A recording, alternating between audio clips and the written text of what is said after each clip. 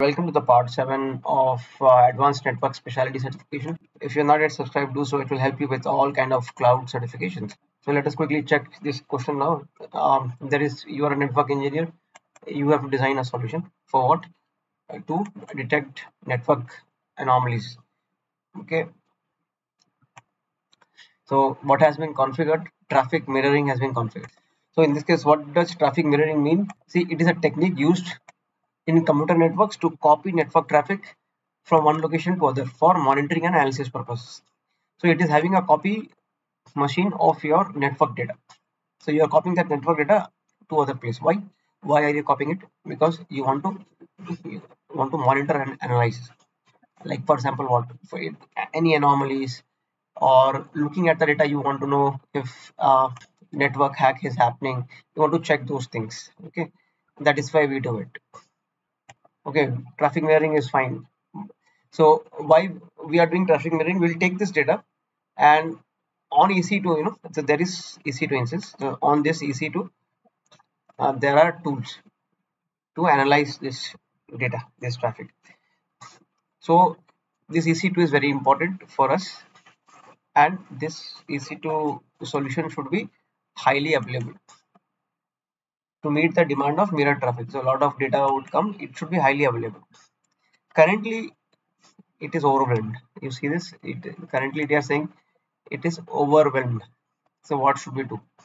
See, when it is a question of network, ALB or application load balancer is not a good choice. So options B and D are wrong. See, NLB it is for internal traffic in a single region. Our question is not saying that we are geographically dispersed. So we can safely assume it is single region, and hence GLB not useful, because GLB is useful for global multi-region kind of application, and our question is not telling that this is multi-region. So our answer is NLB because it is single region or one or more AZ. Okay, and the other important thing is you can it distributes your traffic across multiple targets. It can be EC2 instances or IP addresses or containers. So option A is our answer. See, there is an on-premise data center. Applications are running in production there, and they also have AWS VPC. This yellow box is AWS. So applications that run here, no, they want to talk to these guys in on AWS, and all sort of DNS resolver is there on premises here. Okay, and what is required here is we have to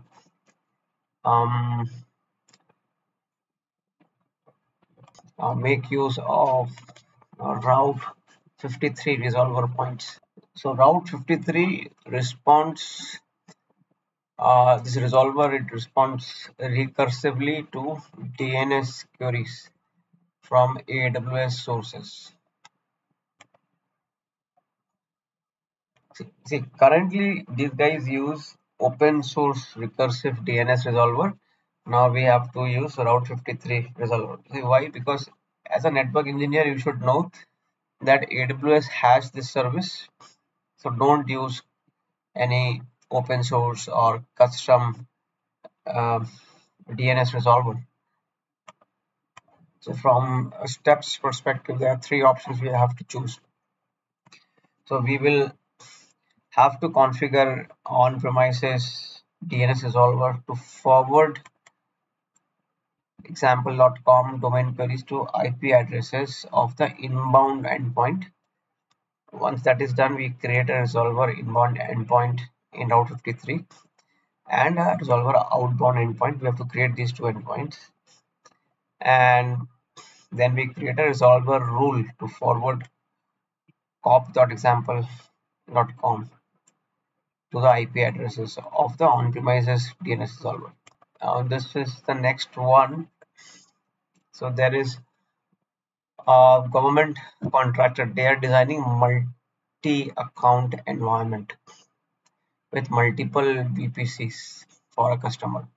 So you have multiple VPCs like this, and multiple accounts are there. Okay.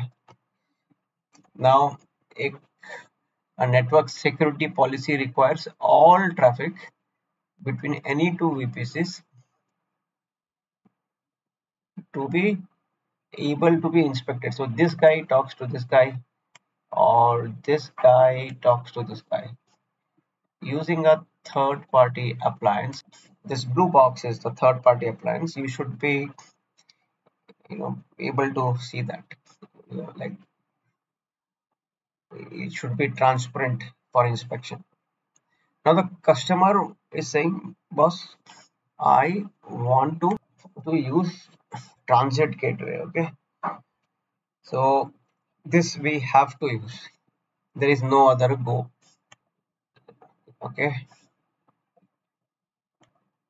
Another thing is automated failover should happen. If any failure happens, the failover should automatically happen. Like you are a team lead and you have one, say, uh, Tableau administrator. Now that guy falls sick.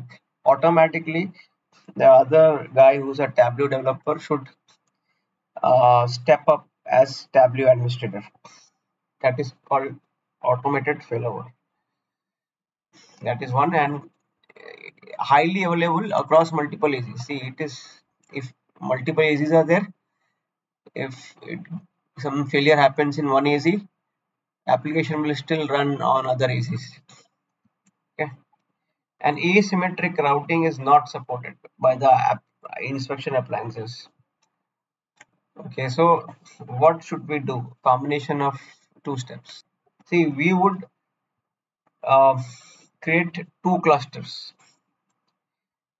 and it will be across AZs. Okay, it should be across AZs, because if it is not across AZs, it will not be highly available. The question itself says it should be across AZs. That is one. And the inspection VPC should be connected to the transit gateway.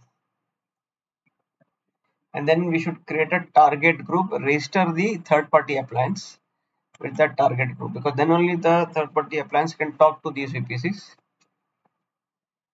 Okay. And the next thing we should do is, now once that is set, we should configure two tables on the transit gateway. This is for routing. So you create one route table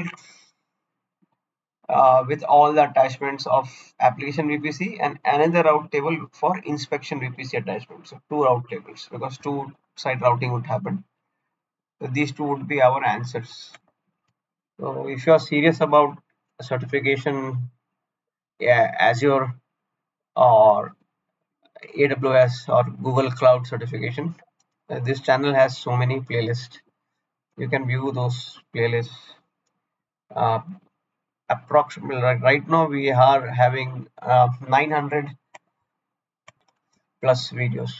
We are now at the end of part 7. The previous parts are in the members area. You can become Cloud Kernel or Cloud Ninja member and gain the access. We will post some more content.